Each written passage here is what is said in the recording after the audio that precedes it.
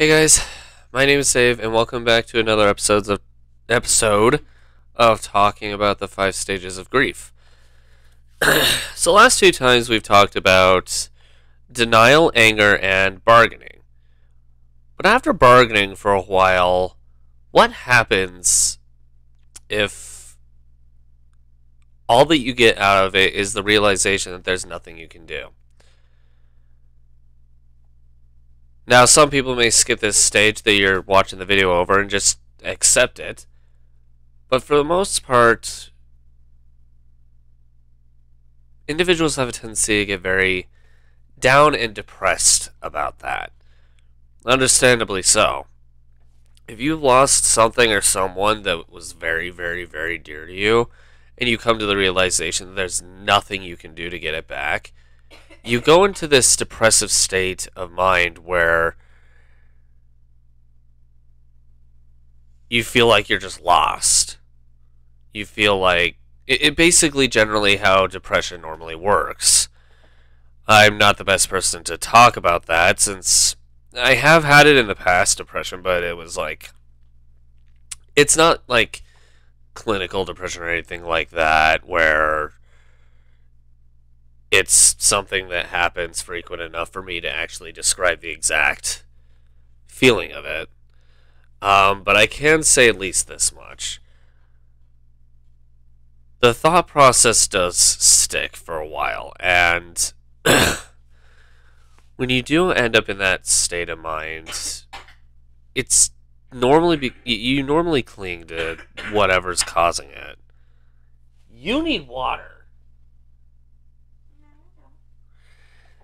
You guys could probably hear the coughing in the background. Yeah, Pink Fox is still sick after like a while now.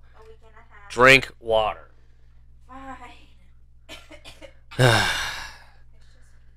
Anyway, she goes, it's just mucus. My brain's like my statement stands. I digress. Depression can be something that, in this particular, see, it already sounds better just because of that. That's because when I drink cold things, it happens. Well, guess where I keep this? Depression is one of those things where it's like, it only happens to those who have a very, very hard time getting through circumstances, but have already bypassed other things. For example, I have very bad depression. And sometimes when people say things that... Keep in mind, this is about the 5 stages of grief, so it has to be surrounding that. Depression can also take a person a while to get over. Like, for example, when I moved out of my mom's house, I was depressed so much that I wouldn't even move from my ex-boyfriend's couch for like a month. And me and him, well, it was a very complicated situation. And best left at that. And I was depressed on the couch for about a month and would not move from there. Did not want to do anything, just wanted to just sit there and chill and watch Family Guy or American Dad, and then he'd get mad at me and be like, why are you watching something stupid? I'm like, because it's funny. Stupid is funny. What do you expect? Yeah, I'm marrying this one, so of course stupid has to be funny. Love you. Love you too. But she actually does make very good points. I mean, coming from someone who has clinical depression, I couldn't expect any less. Someone who actually knows about this stuff. But yeah, and my depression's been getting a lot better since meeting this dork. So find you an amazing dork if you have depression to make you always laugh and to make you enjoy life. I guess in the case of like loss, the 5 stages of grief and the loss that's involved in those, when it comes to depression, like Amber made a couple of fair points, like the idea that you'd be cooped up. This is where a lot of shut-ins come from. When you go through too much loss, people become shut-ins or introverts for long periods of time. My mom's gotten to a point at looking at David like she's not losing her daughter, she's gaining a son. And some people Todd's getting there.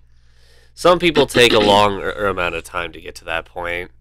But that's kind of pushing away from the topic.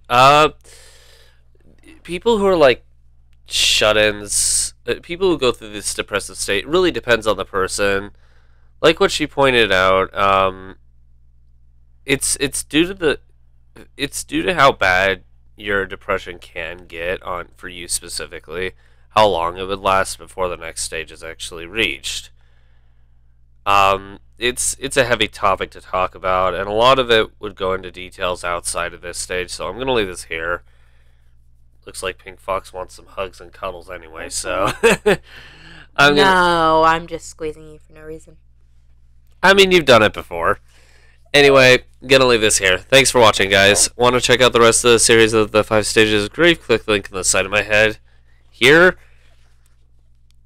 Not quite floating your boat. Click the link on the other side where it's... Sorry, I was just like tickling him. Literally right over Amber's Forehead.